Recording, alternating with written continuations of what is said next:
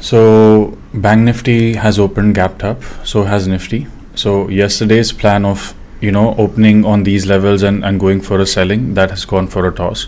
So right now today we're going to look for a buying setup, but let's see how the market sort of creates a structure, and according to that we'll create our position. So let's wait and watch.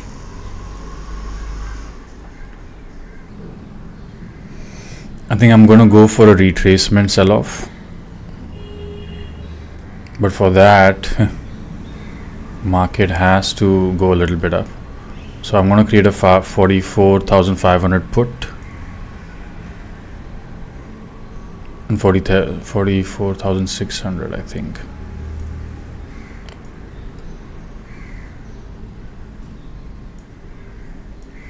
Yeah.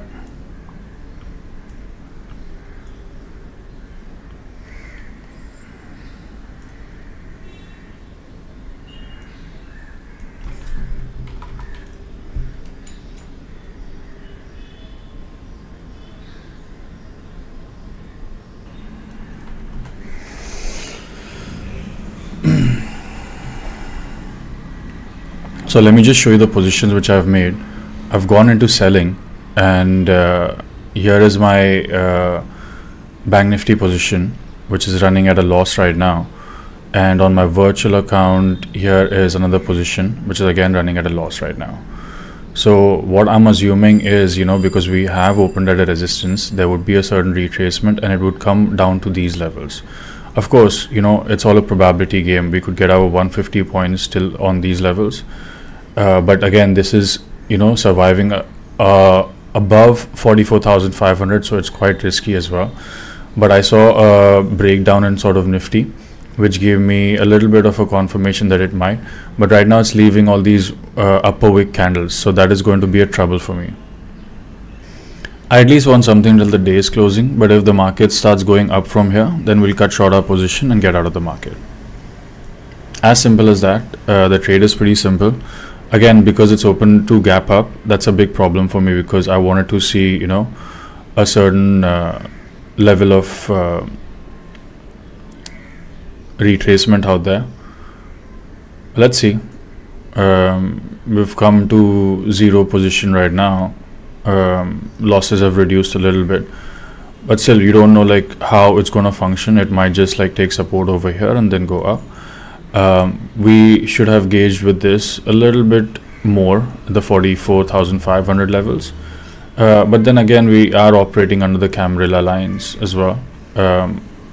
We were solely relying on this sell-off, which was wrong. We should have waited for some more confirmation, and obviously for Nifty to have a breakdown, not breakdown as well, just crossing the day's low was a sign of weakness as well for me.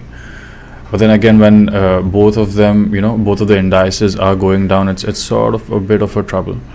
Well, let's see and watch.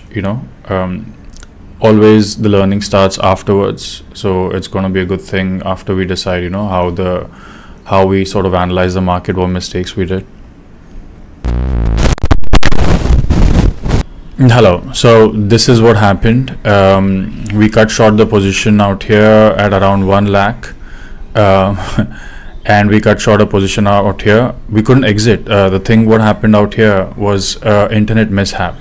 My computer just suddenly shut down in between and then restarted the stuff again.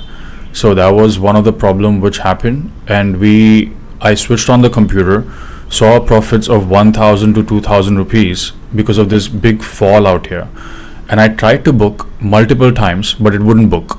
Yeah, that is something which we have to notice as well, that sometimes internet issue could happen, computer issue could happen, the broker issue could happen. So these are the things which we have to start noting down, So that was one of the problems which happened. And so yeah, on my virtual account I have booked around 1 lakh. On my other account, as you can see, we've booked around 400 rupees. So we had our analysis straight. We went into selling and we wanted it to come to these buyers and sellers. Now it might take a retracement from here. Sadly, because of the internet issues, because of these the audio issue, I was unable to book some good profits out here, or else we would have been doing really good.